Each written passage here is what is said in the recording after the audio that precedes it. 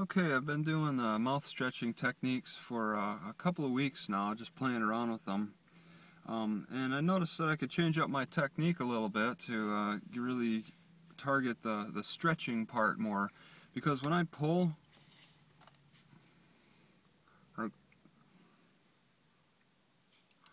when I hold that position for a long time with my hands in the way that they are, the back of my shoulder gets really tired.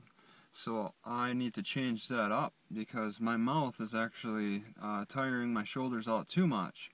And I'm not really getting the full stretch that I'm looking for in my mouth that I want to. So I've been playing around with a different technique here where I can cross my hands.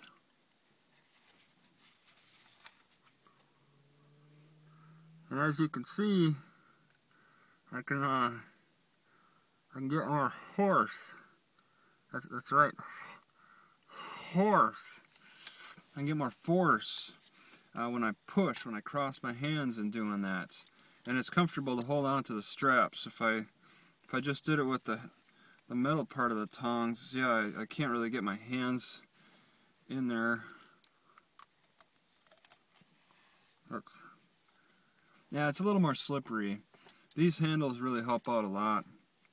I actually put this type of thing, a different one, I made a new one that I don't use, onto eBay. And I'm promoting mouth stretching with this type of product on eBay. It's kind of a cross-promotional thing because I've also diverted them back to my YouTube so they could see what I'm doing with this type of product. So it's like a cross-promotional thing. I'm like trying to sell a product, but then advertise that I made a couple of videos about it on YouTube. But then in turn, you know, if you're interested in purchasing it, whatever, you know, you can make it yourself. But the sewing parts, you'd want to have some sewing skills. I put it together with my Speedy Stitcher.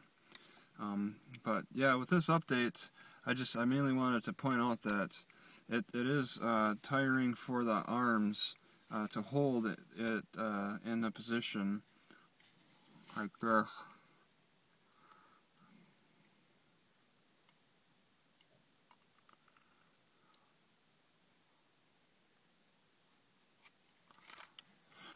I enjoy holding that for a good 30-45 seconds. My shoulders don't.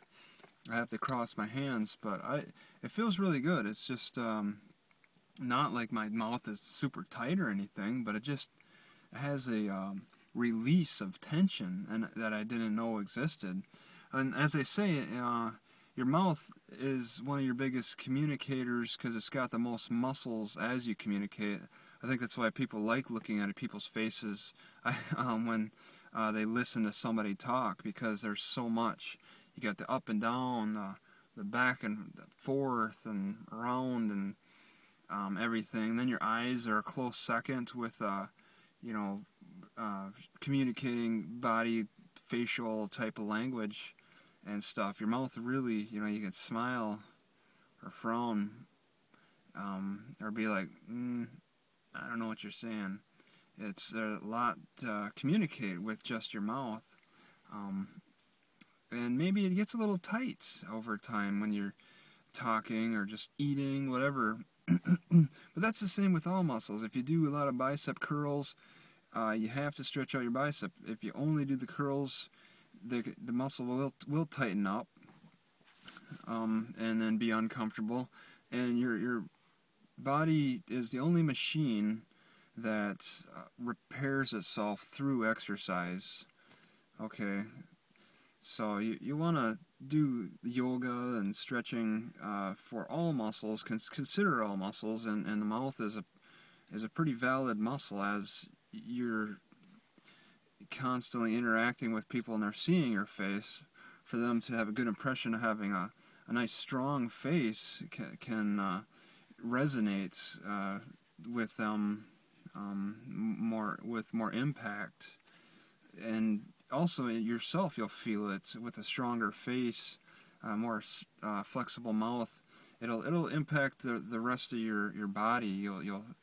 You'll feel more built up in one part and want to catch up with the rest of your body by building up the rest as well. It's just, It's all baby steps and taking it one step at a time.